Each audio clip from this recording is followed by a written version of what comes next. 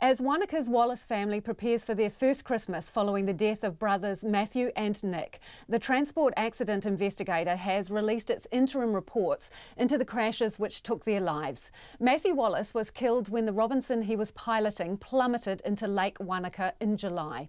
His younger brother Nick died alongside two Department of Conservation workers when the Hughes helicopter he was piloting crashed shortly after takeoff in October. Our Otago Southland reporter Timothy Brown has been reading the reports. The two Wallis boys were from a tight-knit family of four brothers and piloted helicopters owned by the family's business. The Commission's interim reports don't make any findings on the crashes, but provide the first insights into what happened. The first accident saw a Robinson R-44 helicopter crash into the Stevenson's Arm area of Lake Wanaka on the 21st of July this year, and in the second, a Hughes helicopter crashed into the ground near Wanaka Airport on the 18th of October. That's Chief Commissioner Jane Mears. She says there's evidence that during the first crash, the Robinson piloted by Matthew experienced mast bumping, contact between an inner part of the rotor and the main drive shaft, before it crashed into Lake Wanaka. The rotor blade may also have entered the cabin during the fatal flight, damaging flight instruments. The evidence shows that the teeter stops for both blades were crushed, which indicates that the helicopter experienced mast bumping at some point in the accident sequence. And there's also evidence that the main rotor blade has struck and entered the cabin in flight.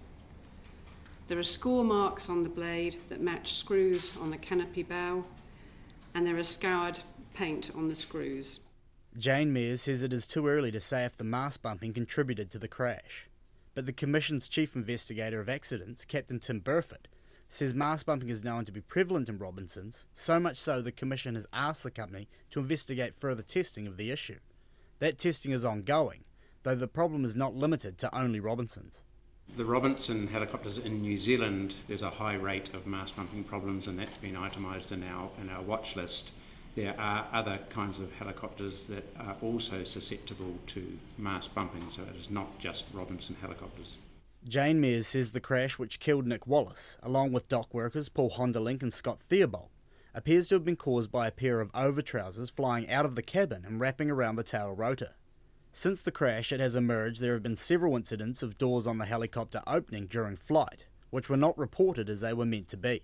Evidence has also revealed 3 incidents in the month prior to the accident in which the doors on the accident helicopter opened in flight. Effective safety management depends on such incidents being reported to the operator and investigated, but none of these occurrences was recorded in the operator's incident reporting system. The investigation into the crash is ongoing, but evidence suggests the left door of the helicopter opened during the fatal flight. In a statement, Jonathan Wallis, older brother of Matthew and Nick, said the Alpine Group is cooperating fully with investigators. He characterised the apparent break-up of the Robinson R-44 as disturbing, and says the unexplained door separation of the Hughes is equally of concern. The Department of Conservation will not comment while the investigations are ongoing. Retired helicopter pilot Dennis Laird says while he cannot comment on the interim reports, New Zealand's helicopter accident rate is too high.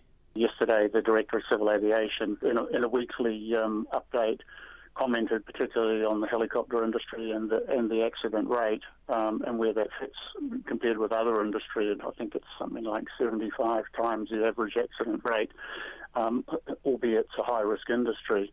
The investigations into both crashes remain open, and the Commission says its final findings may differ from what has been released in today's interim reports. In Otago, for Checkpoint, Timothy Brown.